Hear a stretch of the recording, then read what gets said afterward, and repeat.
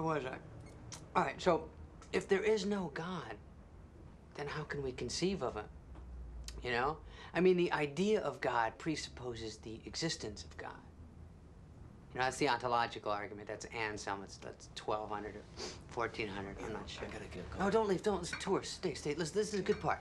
So, if the idea of God is implanted by God, the sensus divinitatis, the sense of the divine, you know, then what is the role of human thought? You know? Not faith, thought. Everybody wants to talk. It's like a compulsion. My philosophy is, you got nothing to say, don't say it. They figure you can tell a DD anything. Things they would never tell anyone else. Of course, they're stoned to start. Do you think that all of our thoughts are on a pre-recorded tape implanted in our brain at birth, and then they just play? I do.